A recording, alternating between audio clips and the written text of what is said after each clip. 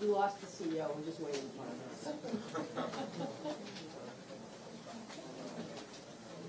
The host. The host. The host. Yeah. Tom. Oh, nice. Hey, Senator Edwards. How are you? It's nice to see you. All right, good to see you. This is Senior Vice President for Clinical Affairs, Project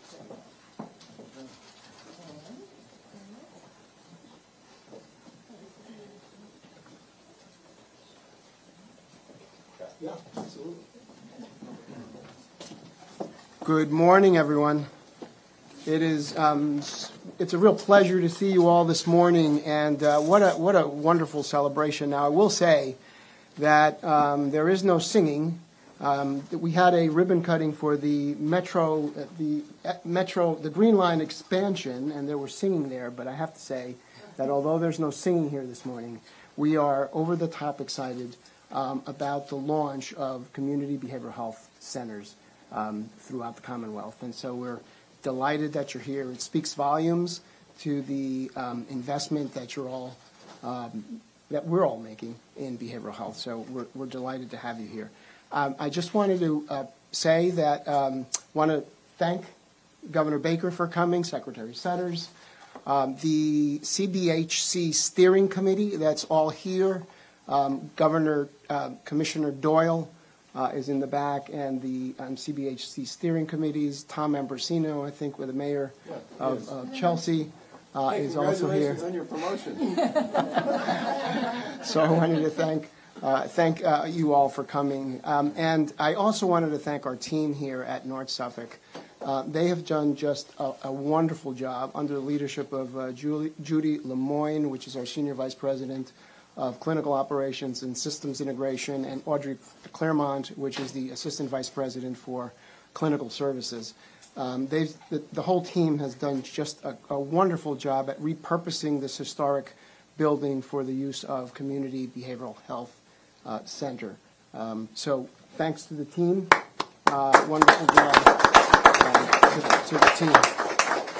So just a few words on how we got here. You all have heard the alarming rates of suicide. You all have heard the alarming rates of overdose, high arrest and incarceration of people with serious mental illness, homelessness, coupled with a workforce shortage that for decades has been a point in need of policy change, legislative action, and clinically informed approaches. And so in that context, I want to thank Governor Baker and his administration, including Secretary Sudders, the legislature, and many of you here today for recognizing the need to look beyond inpatient hospital beds as the one solution for those seeking behavioral health treatment and psychiatric care. We have much to be grateful for to improve access to behavioral health care for people of all ages and disabilities in the Commonwealth. And I say that as a public, not only as the president and CEO here at North Suffolk, but I say that as a public health professional and a person that has worked in 5 states. And God willing, this is the last state I work in. But prior to coming here to the Commonwealth, I worked in the Southeast in 2 states where they were ranked 37th in the nation for access to mental health, and further south, 48th in the nation for access to mental health.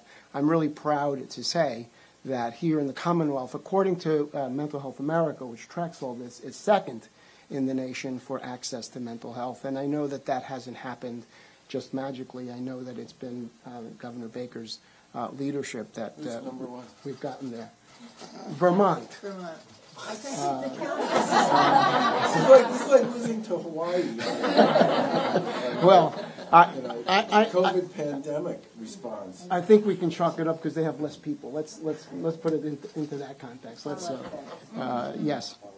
So thank you, Governor Baker, for the passage of the landmark mental health omnibus law, the Economic Development Bill, and Chapter 257 rate relief, and a fiscal year 23 state budget that prioritizes behavioral health, and what we're here to celebrate today, which is the implementation of critically health reforms focused on expanding access to behavioral health. That includes community service boards, or CBHCs. North Suffolk CBHC will be centered on immediate access to crisis while moving individuals, including those with serious mental illness, substance use disorders, and intellectual and developmental disabilities, from crisis response to ongoing and interconnected care. The CBHC model, as you all may know, includes comprehensive services such as a crisis hotline 24/7, crisis evaluations both on-site and mobile, a statewide call center, behavioral health evaluations, therapy, medically assisted treatment, psychiatry, recovery coaching, and peer supports. But equally important, it also provides a fiscal infrastructure for behavioral health systems like North Suffolk to yield a behavioral health response that is local, accessible, interconnected, and effective. North Suffolk will provide, North Suffolk CBHC will provide an opportunity to sustain and build out a robust and tightly linked community-based service system to ensure a continuum of psychiatric care. And so history will look upon this opportunity as a remarkable time, and we are looking forward to shaping that history together. So again, thank you, Governor Baker, Secretary Sudders, and the legislature for promoting access, health equity, and parity. And we at North Suffolk look forward to partnering as well with Governor-elect Healy and her administration, as well as all of you in the years to come, for the sake of our clients and our communities. And so thank you. Thank you all.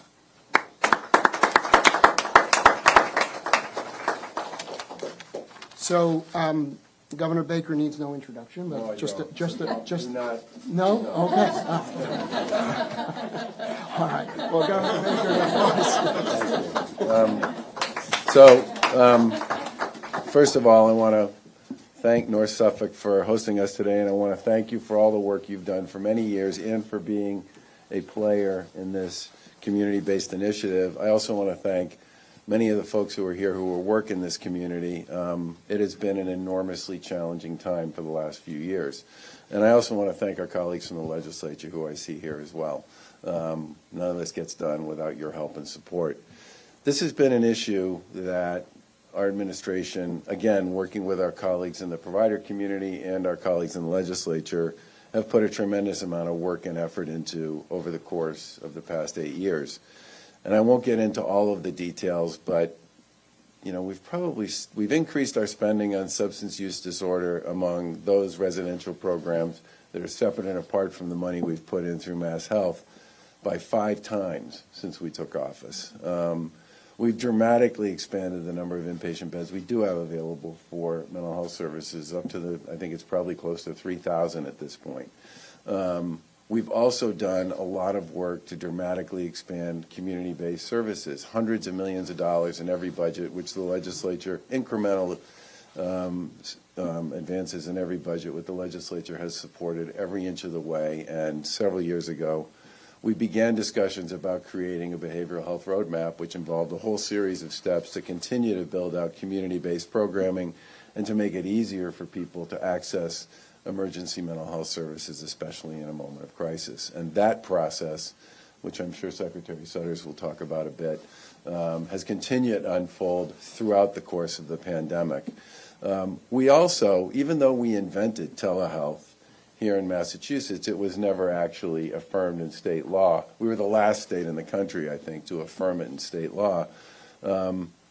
We chose during the pandemic, because of all the issues associated with physical contact, to put an executive order out around telehealth. And not surprisingly, at least to many of us, people responded in a very big way. And that was especially true for folks who were seeking mental health services during that high anxiety time. And I think, if the typical missed visit rate was somewhere in the 20% range, for physical visits before we put out that emergency order, the typical missed visit range for telehealth services in behavioral health is about 2%. So there was a profound improvement in, believe it or not, access to services as a result of that telehealth executive order. And again, I want to thank the legislature for taking that executive order and helping us turn it into a statute, so we now have this as a covered benefit on a permanent, ongoing basis here in the Commonwealth. The final thing I just want to speak to is the incredible work that was done by so many folks in the mental health space and the substance use space during the pandemic. I mean, if there's one thing that really matters in many cases when you're providing those kinds of services and supports, it's some degree of continued ongoing physical connection. And people did a lot of really creative things to not lose touch with many of their patients and the people they were serving during that period of time. And I think as a result, while every state suffered and the people of every state suffered when it came to these kinds of services, Massachusetts suffered less.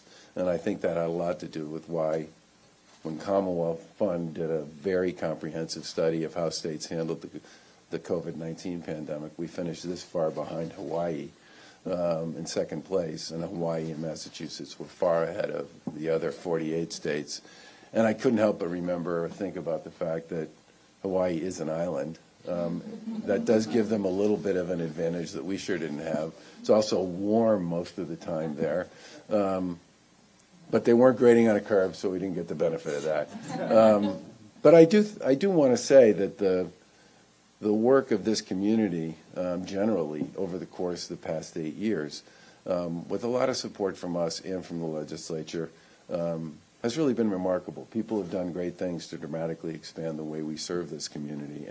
And I do regret we weren't able to get the big enchilada that we filed twice, once in 2018 and again in 2020 over the goal line, which would have put about $1 billion of additional funding into behavioral health services and addiction services.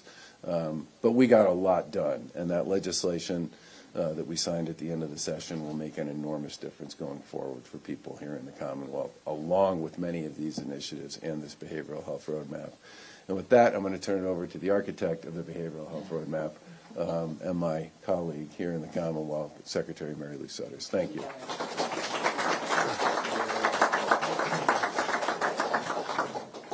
Actually, I was just the conductor, because the roadmap is actually the culmination of an extraordinary amount of planning, listening sessions across the Commonwealth, taking in input to really design a roadmap that met the needs of the residents of the Commonwealth.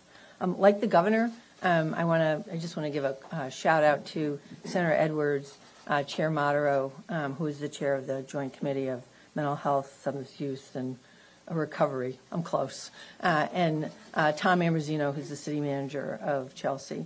Having legislative champions and city managers and municipal leaders, in addition to all of our friends in the behavioral health and healthcare space and family members, is really what makes today a reality. Thank you, Damien. First of all, this is an extraordinarily beautiful building, a respectful building that signals hope and wellness and caring, and the fact that you would lean in your community to really provide accessible, culturally relevant treatment and care speaks volumes about North Suffolk. It's been a privilege to work in an administration and for a governor who defines health care as fully inclusive of behavioral and physical health. When we say health, we mean whole health, physical and behavioral, from substance use disorder to co-occurring illnesses and mental illness. Since day one, the governor and the lieutenant governor have made behavioral health a priority, working very closely with our legislative colleagues. We recognize that until we address the pervasive stigma surrounding mental health and substance use disorder, that real change actually wasn't possible. It would be difficult, and that individuals and loved ones would continue to struggle. Mental health is not a fringe health care issue. A person cannot be healthy if they're not also emotionally healthy. As a family member with 3 generations of family having serious mental illness, I have navigated insurance, a myriad of wrong doors, paying out of pocket on occasion out of frustration, and doing everything possible actually to keep one of my family members who lives in another state safe and out of emergency room, out of fear that they would be arrested rather than treated. So I understand what families across the Commonwealth experience viscerally, because my family and I have lived it. Even before COVID, although we had some strong components of a behavioral health care system in the Commonwealth, as my staff know, I often talk that we had the component parts but not the system, and we've made great progress together.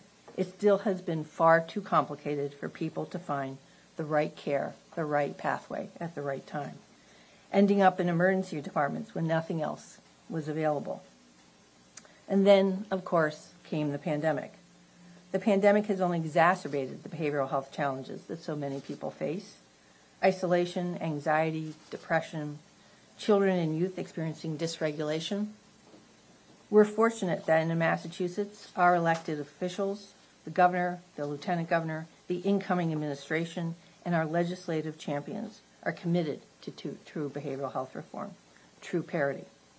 Over the summer, the governor, Senate President, and Speaker came together to celebrate the enactment of the most important behavioral health legislation in the past 10 years, with true parity at its core. Pre-pandemic, we started out on the path of creating a front door to behavioral health, to the ambulatory system, so that individuals would be able to find that pathway, that doorway to treatment. This reimagined clinical front door, as you heard from Damien, builds up the community crisis capacity, providing a 24/7 clinically and culturally appropriate staffed helpline, and expanding the ability to immediately triage an individual for an assessment and initial treatment. We have designated 25 community behavioral health centers across the Commonwealth, such as this one at North Suffolk. Congratulations. With the new mental health law and the roadmap for behavioral health rolling out, it changes the landscape of ambulatory behavioral health care in Massachusetts. I have hope that true parity is finally within reach, on the horizon, from that very first piece of legislation that was signed in 1998. No one should face barriers when attempting to access mental health support or substance use treatment. Emergency departments should be a last resort, not the only resort. When individuals walk through the door, physically or virtually, at North Suffolk Community Behavioral Health Center, they will have access to comprehensive coordinated treatment. One clinical place where people can access same-day evaluation and referral to treatment, evening and weekend hours, timely follow-up appointments, and evidence-based care. CBHCs offer a refuge for individuals in crisis, a much-needed alternative to our hospital emergency departments. We'll be closely linked with Behavioral Health Helpline, which also launches in early January, so all of this launches in early January. The effects of this pandemic on our community will be with us for years to come and warrants our strong recommitment to comprehensive behavioral health care. We must lean in, embrace, and support individuals and their families struggling, and not let stigma hold us back. I want to thank you, North Suffolk, for your longstanding commitment to your community and to behavioral health care. And I want to thank my team. I stand on their shoulders each and every day. I see Commissioner, I can't see anybody behind the cameras, but I have a strong team here from Mass Health, the Department of Mental Health, and the Department of Public Health. And it's really that. We know who you are. We know who you are. And it's that extraordinary group of people who work very closely with our community partners who really make all of this possible. And it's now my pleasure and privilege to hand this over to Audrey Claremont.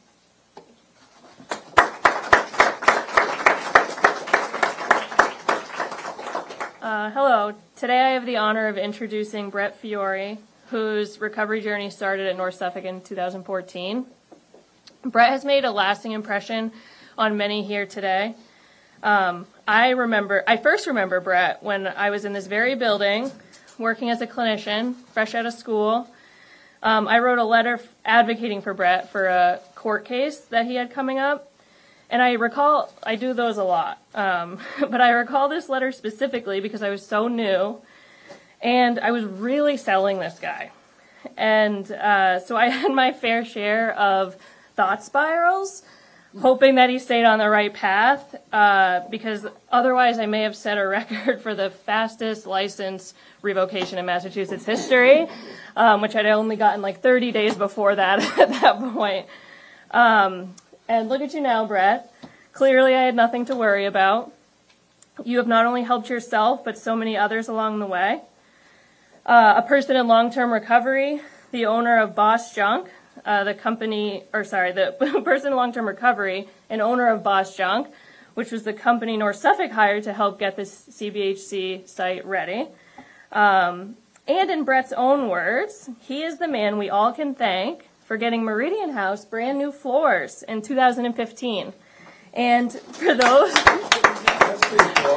Yeah. And if you haven't heard that story, I encourage you to approach Brett. It's a good one. That's not important. So please join me in welcoming today the most important person in the room, as he is a living example of why we are all here, Brett Fiore.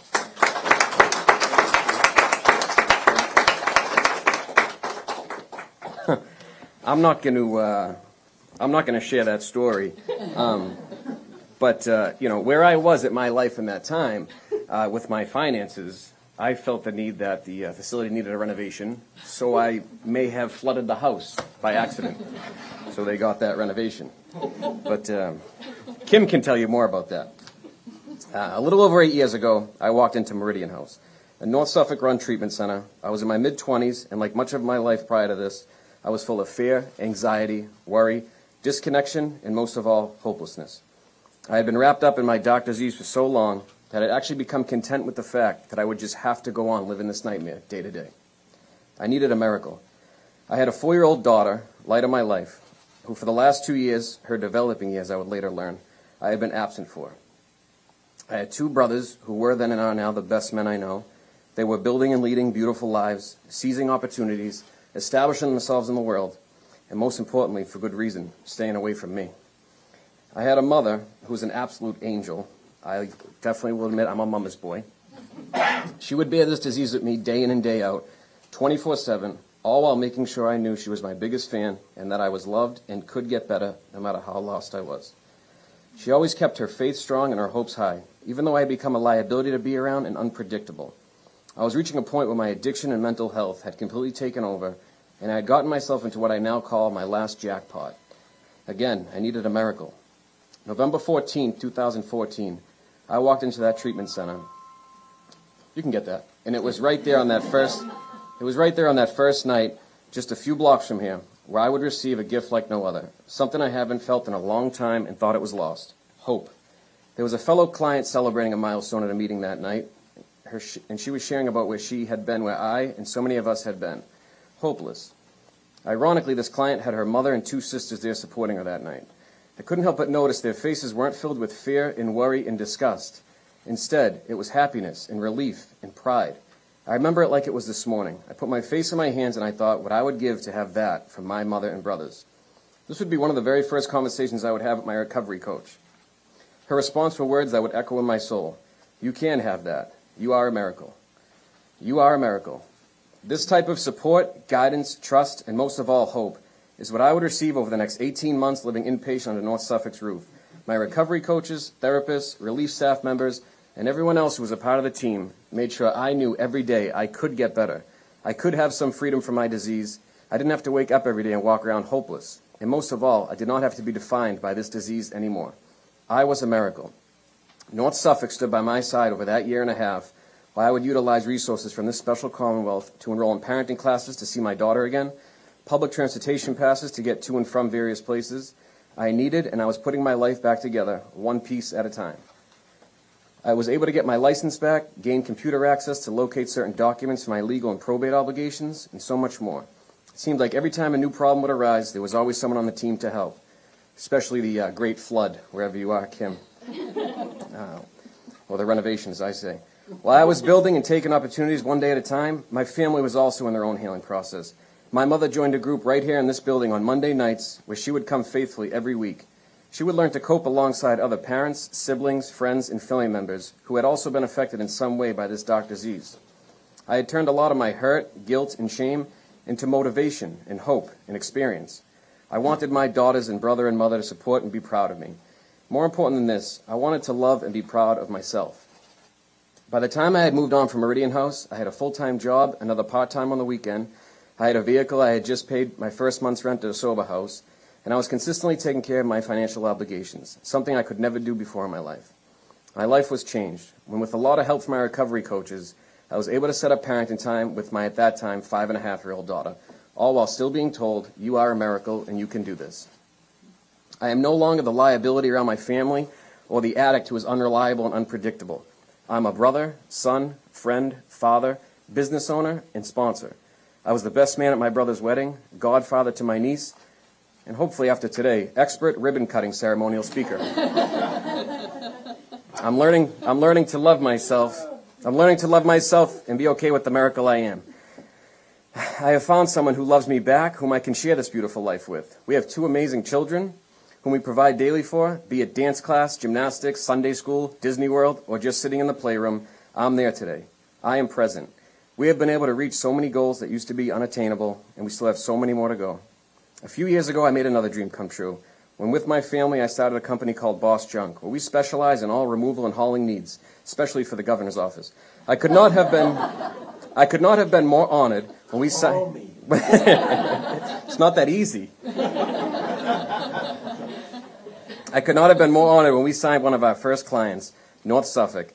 Imagine that. The very place that saw me at rock bottom now utilizes my business for our services. The feeling I receive when I enter some of these facilities, including this one today, to provide our services to the very place that offered me the tools that saved my life, cannot be put into words. For the past 8 years, I call the same 5 people who were there for me since day one to tell them I celebrate another year clean, thanking them for always being there for me. And in particular, Katie, who was always there for me from day one. And she always says to me, there's no reason to thank me. We gave you the resources and tools, but you did all the work. The one who told me those life-altering words, you are a miracle. I offer simply a humble thank you, Katie. I know what this organization has done for me and countless others. With this expansion and greater resources for those in need, I truly hope we can reach more suffering souls out there. So many times people just need to know there's a place to go, no matter what time the clock says. Because when your disease creeps in your head at 2 o'clock in the morning and you're all alone, that's when we need it most. That's when we need to know that there's someone there who cares, someone who will listen, someone who will tell us you can do this and provide the correct services to place them where they can receive the appropriate help. Someone who tells us you are a miracle. Thank you again, Audrey, for the introduction, Damien, Secretary Sudders, Governor Baker. It's an honor to be here today. Thank you for asking me to share. I appreciate all of you so much. My name is Brett Fiore, and I am a miracle.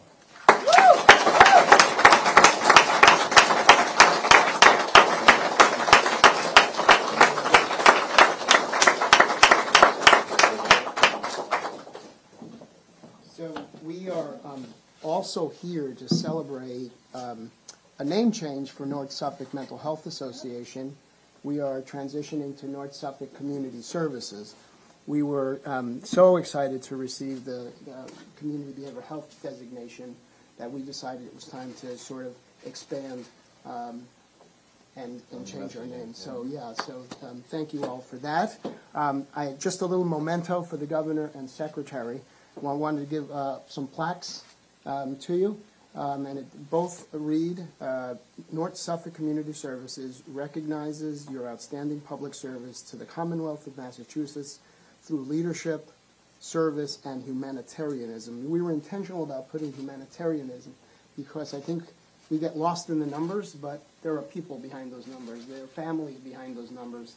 And unlike what we hear sometimes on the news, with our friends on the news, there are many success stories out there. And so we thank Brett for sharing his story because we do have to continue to reduce stigma and continue to advance our field. But thank you, Governor Baker, for coming. Thank you. Thank you. And thank you, Secretary Sudders, for your leadership as well.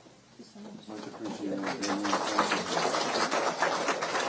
So if you will all join me for ribbon cutting outside, and then there'll be tours, and please help yourself to food, which we have in the back, because we do not want to carry away any food. Thank you for that. This is wonderful. Okay, so I understand why he came in top 5. She wrote down.